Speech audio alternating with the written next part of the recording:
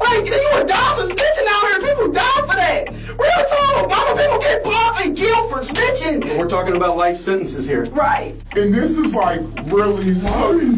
Just listen. It was at this moment that he knew. He f***ed up. Times killed all three of them. Times killed all three of them. You a snitch. Blame it on your wealth. Everybody snitching on you. Now you telling on yourself. You don't have to check paperwork. Because 9 times 10 you hit that compound, the whole city know what you did, so you go with all your homeboys. But when you in the feds, we might be the only 2 homeboys up there. Both of them might be hot. Yeah. You know what I'm saying? So we might be, man, we ain't hot. So we go there, I'm bouncing for you, you bouncing for me. You know what I'm saying? So we got the rest of these the other cities thinking, oh, those real ass niggas from Atlanta or Miami. The whole time we some hot ass niggas. And see, I'm using that word hot. I know hot mean cool in the streets. But in the fed, hot mean your ass a rat. You're poison. You know what I'm saying? You're outcast. You know what I'm saying? Certain spots you're dead. How do they treat people that's rats? I don't f with a rat, period. I ain't gonna crush you because you ain't told on me. Yeah. If you told on the next man, that's between you and him. That's y'all business. But I don't f with you, period. How do you handle being in a cell with a rat? I ain't gonna be in there alone. You ain't or he ain't? I ain't gonna be in, I just told you, he already in the cell.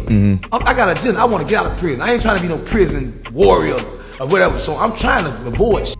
Yeah. You understand what I'm saying? So if he already in there, that's his cell. And if they letting him live, I'm gonna let him live. He ain't told on me. Right. But if that's my rat, I'm gonna kill my road. But if you ain't told on me, that's your business. That's like if you into homosexuality, you know what I'm saying, the joint. If I ain't into it, that's your business. That's your business. You know what I'm saying? It ain't for me to go announce that. That's your business. Welcome home to the brother, Big Meech. You know what I'm saying? Welcome home. He paid his dues. He's back out into the world. He was loved by a lot of people. You can credit BMF to all the bad women in Atlanta. Because apparently all the strippers just migrated. You know what I'm saying?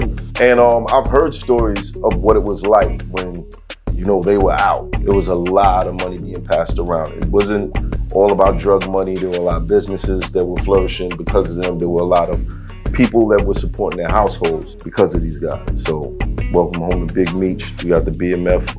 Welcome home. Let me say shout out to Big Meech. BMF was very good to me when I went down to Atlanta. I did the first piece on them in Source magazine.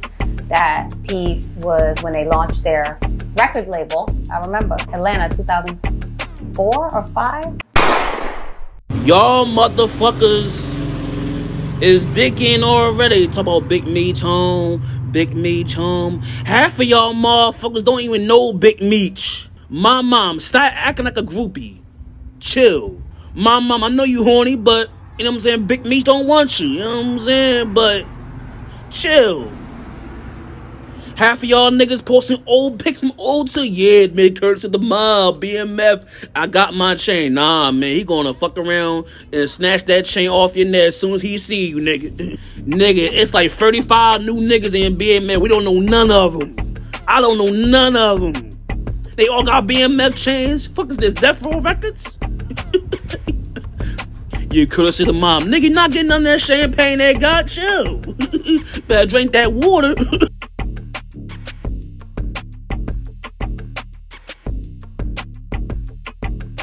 Whoa now, whoa now, whoa now. Big Bass Life coming at you one time. Yeah, dig.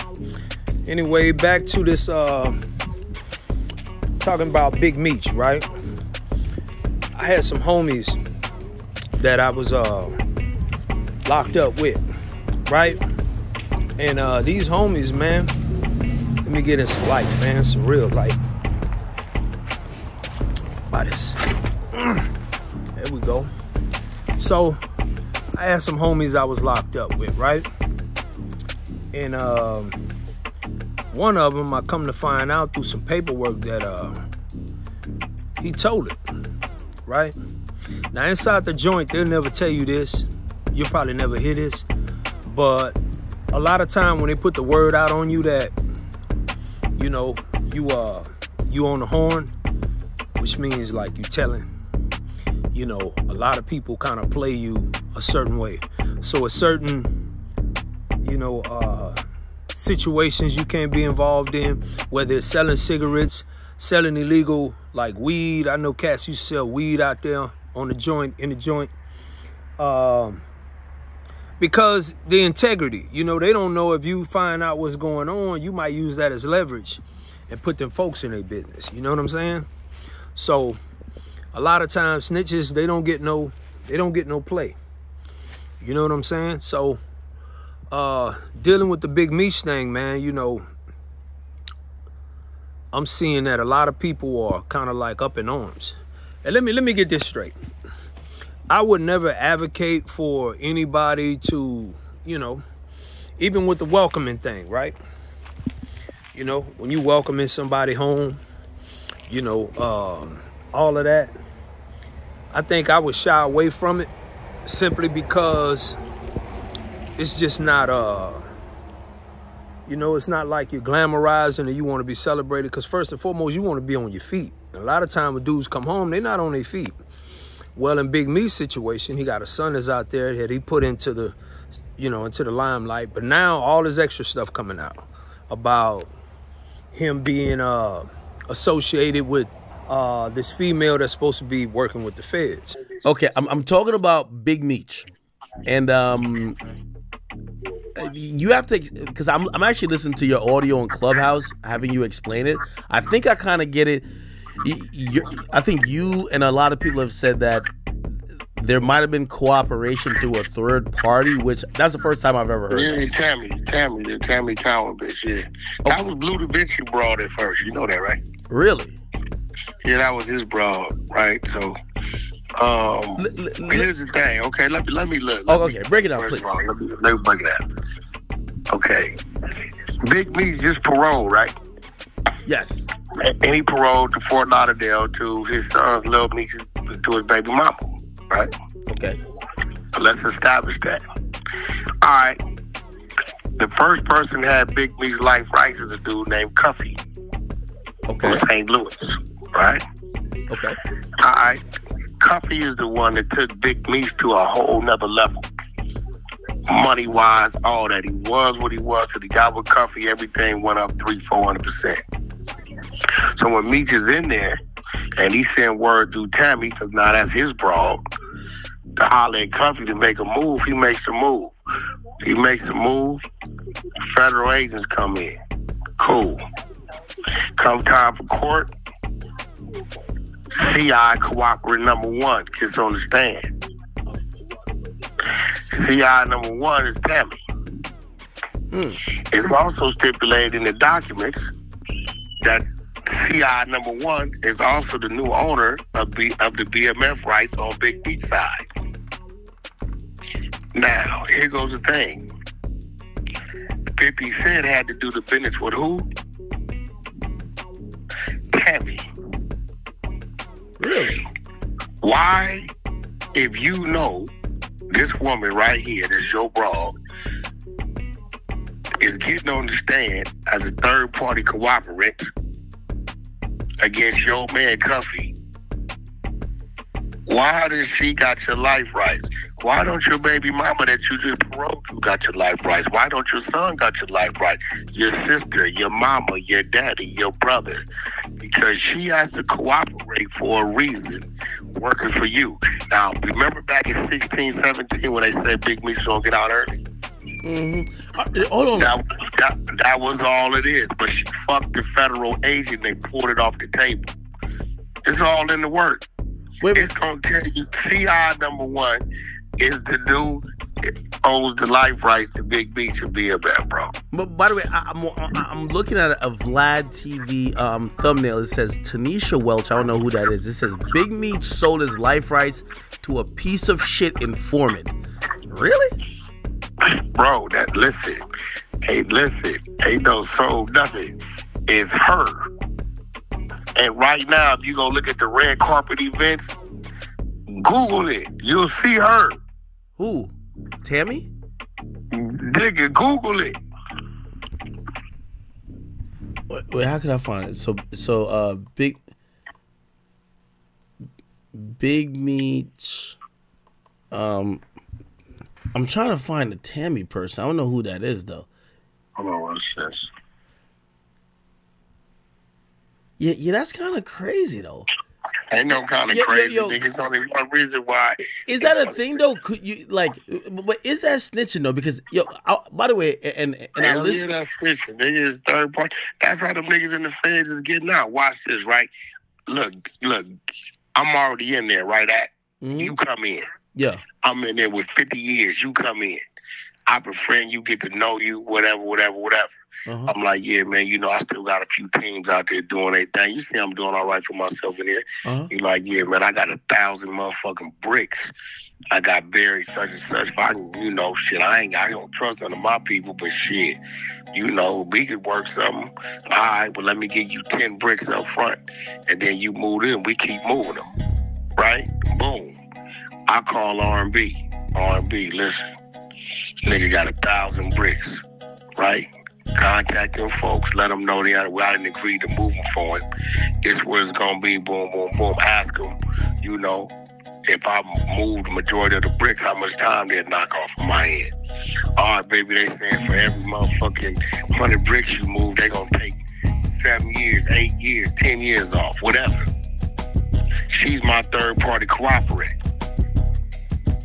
Okay, no, I understand that. You know what I'm saying? And let me ask you this question, because so he was given 30 years because I think this is a counter argument. He was given 30 years, right? Yeah. So if he got locked up in 2005, 30 years would have been him getting out in 2035, right? 85%. Okay, and 85% of that would have been maybe 25 and a half. Okay, exactly. So he would have got out in 2030. 24 at best. Okay, so let's say half, right? 6 months off of the halfway house. A year he didn't took the little drug program. So 24 years. He got out in 19 years. He out 5 years early, 6 years early. 5 years early. And I guess that's what the counter argument is, though. Whack. Why would somebody cooperate for only 5 years off? The whole point of cooperating is to be like, Blue the Vinci, you did a safety valve for 8 months off. What you mean? What's a safety valve? Yeah, that's a whole nother story. But listen, anybody that says why would somebody cooperate for only 5 years off is a motherfucker that ain't never did no prison time. After 19, 20 years, that 5 years is a motherfucking eternity. Nigga, when you 56 years old, that's the difference between 56 and 62. Is it still only 5 years off? Now, his third party cooperation didn't bring him home early. He's not home early on no telling. I got the paperwork on why he's home early. Why is he home early then? Oh, let me go pull the work out. He's not home early for no telling. It was half of 15 or what it was, but he was supposed to get out in 25 or 26, but apparently through something of the courts, they released him this morning. Yeah. I don't know what the information is, but you got a lot of soothsayers. Yosemite Sam was talking about he was a rat, and now you talking about Malcolm talking about the chickens coming home to roost. Yeah. All of these dudes that did all that naysaying and talk, now this brother back and in position, because you know they're getting ready to do some stuff with him. 50 is really in his corner. So 50 Cent is in his corner. It's going to be a lot of power plays for these rats that was talking about people as rats. Yosemite Sam talking about everybody's snitching, and you're the biggest rat on public TV. Dippling, dabbling in the Skittles life, in the rainbow life. We didn't really care about that either. The only way we cared about that if it was somebody in your circle. And that's the thing about it. You got to worry about what's in your circle. You don't worry about what's outside the circle. So even here on the streets, when you're on the streets, I don't care about, what's happening outside, in terms of your neighborhood. You take care of your neighborhood. It's an old saying, you don't shit where you lay your head. And that's the thing, same thing in the streets. You don't poop where you lay your head. So even in jail, wherever you go, you want to maintain a reputation that's equivalent to what you had on the streets. And that means that you were solid, you know, you could be trusted. And me, personally, I was like one of them entertainment dudes. I was like the escape. You know, there was the radio, but I was the opposite side of the radio. Like, you were hearing stuff that you would probably never hear on the radio. But any two ways, you know, I don't advocate for it. You know, I don't advocate for the whole snitch thing. I mean, a civilian is a civilian. If you out in the streets, then you playing by a different set of rules. But even today, dudes ain't even playing by those rules. You got dudes like 6ix9ine, and I understand what he went through, but that's just what it is. So, you know, that's what it is. That's what it all. I want to show y'all something real quick, man. I damn near set my house on fire. Damn near set my house on fire. I was burning some leaves. You know, I come out here and rake leaves. I was burning some leaves, right? So all the ashes was burning. I guess the wind blew and took it into the tree. And it set my damn tree. It set the tree, all the tree on fire. See that on the inside? It set all that on fire. It went all the way up. It went all the way up. Yeah, so I'm in the back and I see, as you can see, like it burned all of that up. It burned all of that up. But luckily, I had some good neighbors.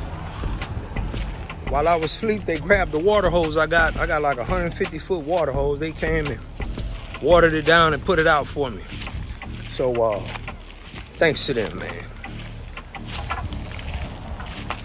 You dig?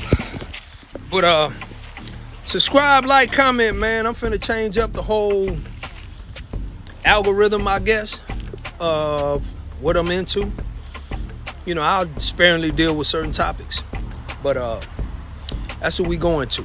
We going to talk about law and order, talking about the pen. We talking about subject matters that kind of like affect the youth. And that's kind of like who I want to reach. I want to reach those cats. So it's a Big Bass Life, man. Like, comment, subscribe. You dig what I'm saying? And until next time, you heard me? Woo. My biggest regret in life is not using my time on this earth. Spend more time.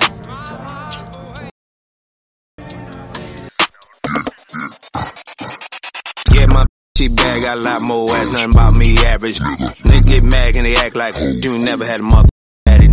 Chasing these chickens, pop out, hit it, I'm gone, you drop by. Box don't belong to you, cock block. Got so many files, need to drop by. New Orleans, wet, mop. Dreadhead, bumper clock, top pop. Talk your shit, let a bop. Fall asleep, call it beat, wop. Dancing in the club or the drop top. Just like a nigga yop. Pull up in the cut, hit a pop. That's why I'm moving like Tupac.